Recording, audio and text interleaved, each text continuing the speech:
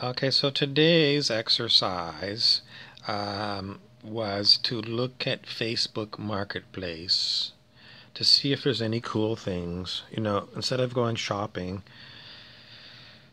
because I don't want to wear the mask or whatever, I just shop online all the more.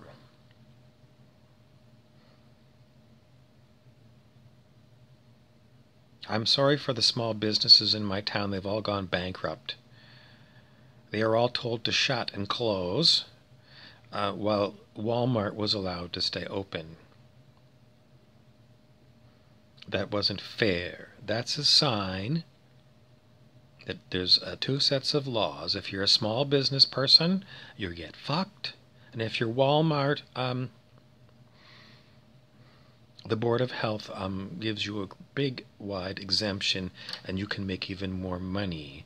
Let's talk about billionaires. The Walton family of Walmart are billionaires, and they pay the people that work at Walmart minimum wage. Um, how is it fair? It ain't fair, but that's the way it is on planet Earth. If you're a billionaire, you're Scrooge. Remember Scrooge from A Christmas Carol? That's what these people are like. They're mean-spirited.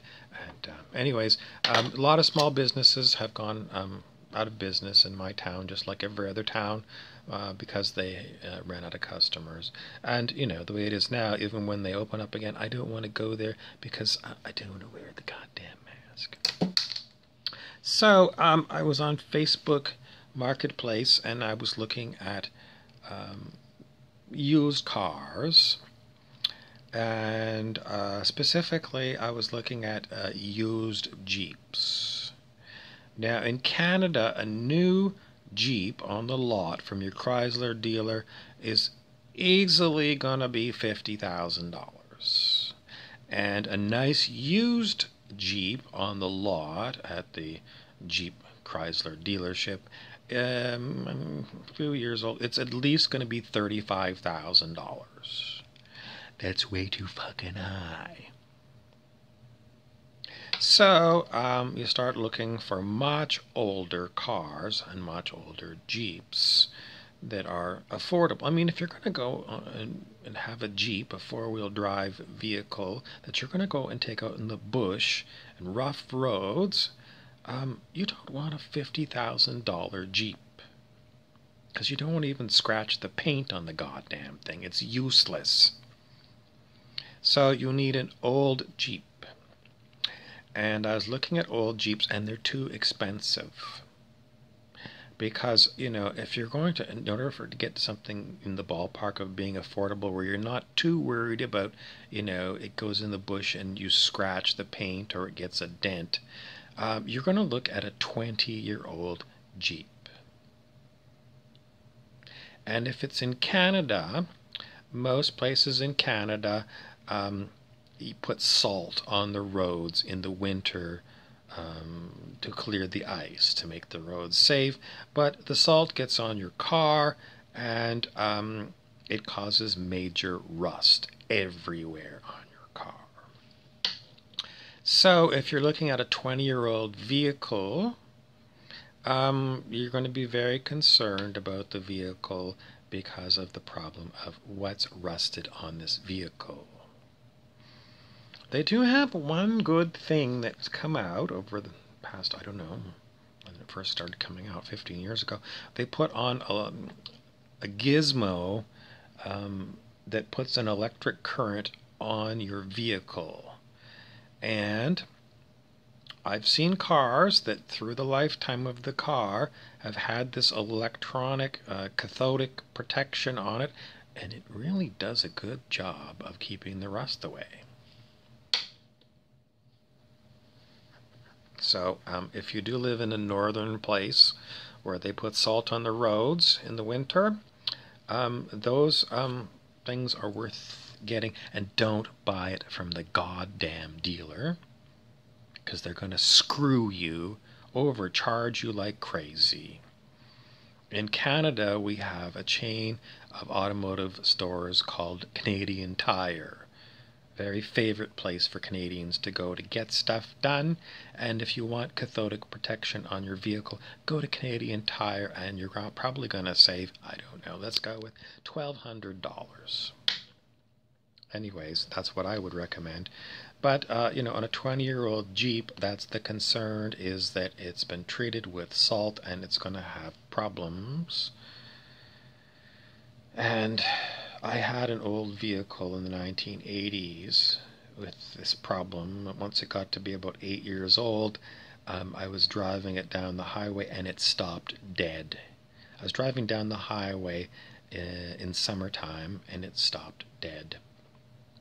And as near as I could figure out, what had happened was the wiring system that was what the engine was using for electricity,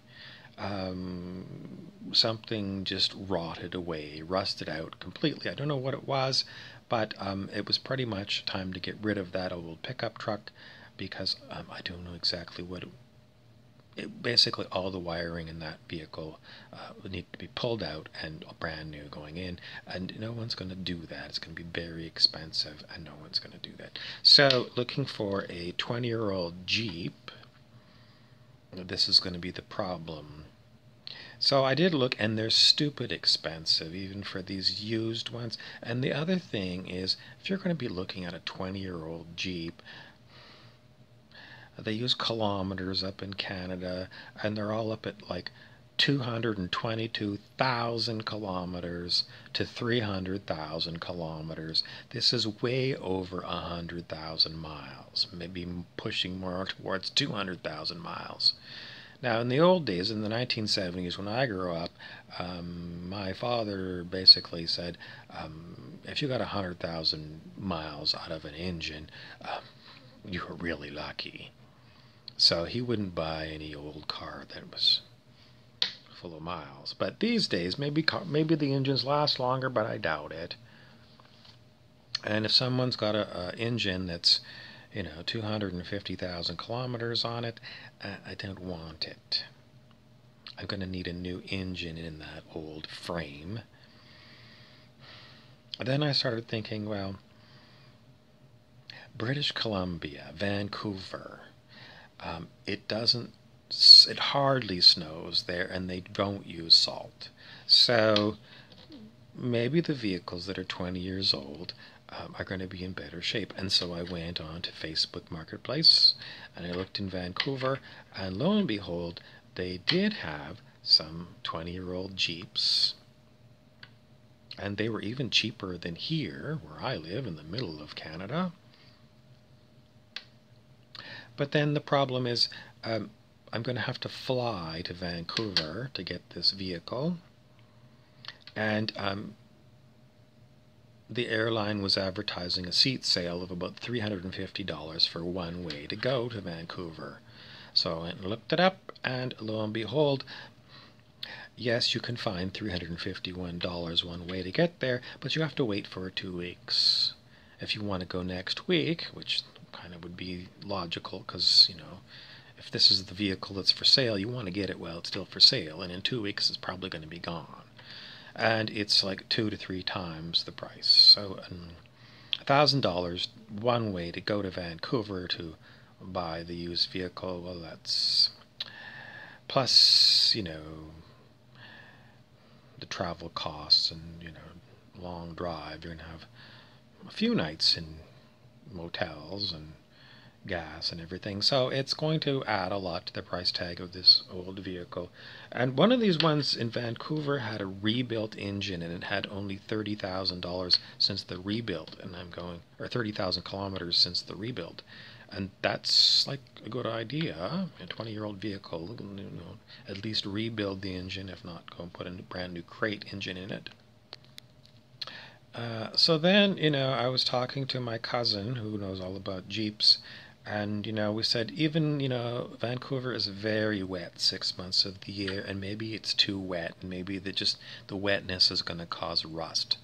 So then I started thinking, the desert. I thought, I need to look in Arizona, USA, for a 20-year-old Jeep that's worth buying. So, I played with my Facebook so I could look in Arizona, and lo and behold, I found wonderful Jeeps. I shouldn't be telling you because, I don't want anybody else to go down there and get all the great Jeeps and there's none for me. But that's the place. If you want to get an affordable Jeep, Phoenix, Las Vegas, San Diego, anywhere down there in the down south, they're all fixed up really nice. They're inexpensive. Although with the difference between the Canadian dollar and the American dollar, they're not that inexpensive. But, if you want a 25-year-old Jeep that looks awesome, like you would love to drive, that's where to look. Unfortunately, the Canadian-American border has been closed for 6 months because of the COVID. So I can't go to Arizona to go and get one of these nice Jeeps to drive home.